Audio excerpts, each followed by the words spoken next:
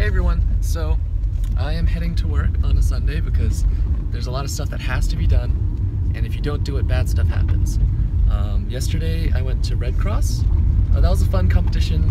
I'm gonna put maybe a few videos at the end of this video. And that was fun, but a lot of people are wondering about the Cubicle's newest Instagram post. So we recently posted something about having ball bearings inside of our lubricant, Lubicle ONE, and I want to explain that. Like, it's not a gimmick, it's not something stupid. I'm going to explain to you the basic physics behind it. So this is going to be a physics lesson, not a chemistry lesson. So have you ever tried to scramble an egg without opening the shell? Like, have you ever shaken an egg, just the egg, to try to scramble it? You could shake that thing as hard as you want for hours on end, and you'll never scramble that egg on the inside. You'll break the egg, and you'll notice that the yolk, everything is fully intact.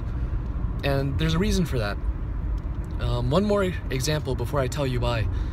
Your face goes into an airbag at 70 miles an hour, and your face is fine.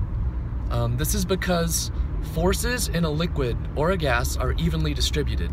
So when you apply a force in one direction, that force in the liquid within the enclosed area will be fully evenly distributed across the whole body of the liquid. That's why your face isn't completely destroyed, because the airbag will redistribute the force, and that's why the egg will never scramble itself. Another example, which is way more futuristic, is liquid breathing. So right now, if you accelerate a human body, at thousands of miles an hour, I'm about to hit the interstate, but I'm going to continue this video because YOLO. Don't be like me, kids. Don't do this. Right, if you try to send someone at very fast speeds to a distant planet like Mars, at a certain speed, that person will either black out or their lungs will collapse, because the forces are not evenly distributed, because there are cavities of air and other things inside the human body.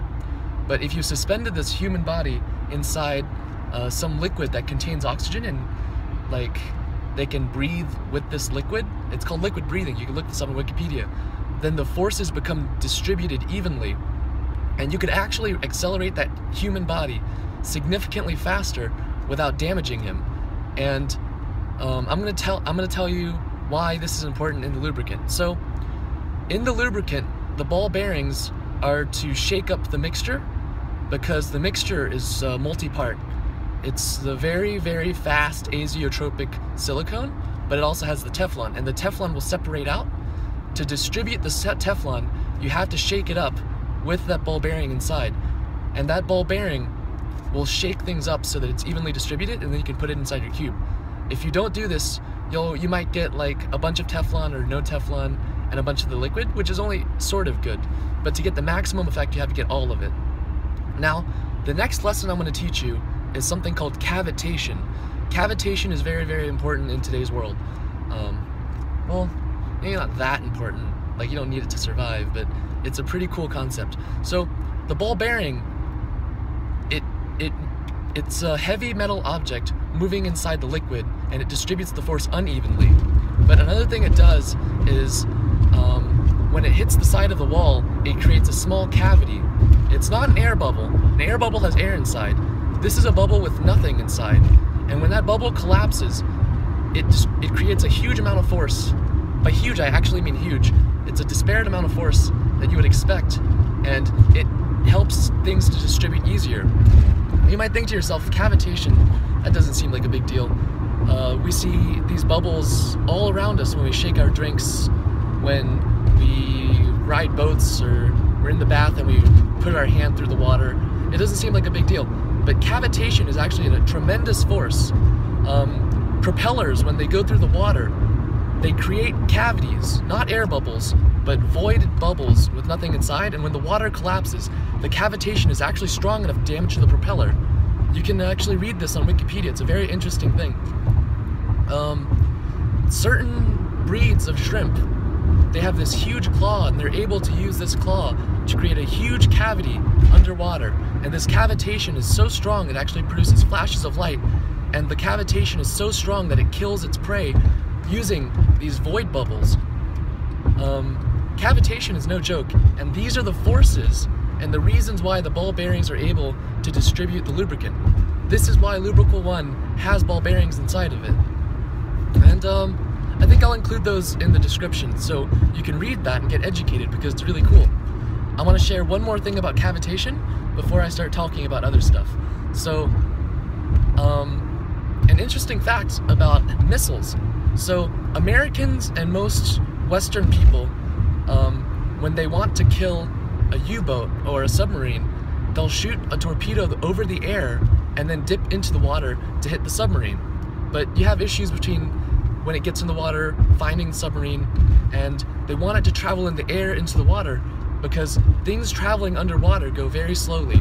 Like, if you stood 50 meters from a gun underwater and you shot the gun directly at yourself from 50 meters, that bullet would not reach you, much less kill you, because water slows things down. Water will slow things down so much. But an interesting thing is, the country India, they took a whole different approach. Instead of doing missiles above the water, they put their missiles underwater and have super cavitating missiles. So the head of the missile is shaped in a way that it makes this void cavity around the torpedo, so it doesn't have water resistance. It's a void cavity. My phone actually ran out of memory. I had to delete some videos. I'm gonna tie this up really soon. So these missiles, they travel underwater with a cavity around them, so they go like 600 miles an hour, and they actually find their target underwater using this concept of cavitation. So science is a really, really fun thing to learn. It may not help you actually it might help you in reality, so you want to learn as much science as possible. So I'm going to tell you about project updates. So you may notice the GTS-2M and the boron treated ones haven't been released yet. That's because we're still waiting on MoYu to ship us the things. Things from China take a while. It was supposed to reach last week, but we haven't gotten it yet. Hopefully, according to the tracking, it will get here this week, and we'll offer it soon. It turns out we will not be offering the boron treated GTS-1, and I've been a little slow to put out content because this past week had a minor crisis because one of the secret projects hit a huge hitch. Like, it set us back about 3 days. We were set back, actually more than 3 days. It was almost a week. We were set back by technical difficulties, but we're back on track. Everything should come according to schedule, and the GTS-2M and the GTS-2M boron treated version will be coming out this week, hopefully. Unless the tracking is wrong or something happens to the package, we should get those things to you soon. So, thanks for listening to my explanation about the forces, cavitation, and the bearings inside Lubicle ONE. I'm going to show you a quick snippet of Red Cross, which is a really fun competition. I love y'all Northerners. I have fun at Northern comps. I love Southern comps too, but I love everyone. So I'll talk to y'all in the next one. I'm here with Patrick. We just finished the competition. Here, all these guys. All these guys. So, we should probably tell them where we are. Oh yeah, we're at Bertucci's after the competition. I didn't do any video during the competition because I was lazy and exhausted. But this is Patrick. Yeah, I was busy. Yeah, he was a little busy. This is Patrick, my son.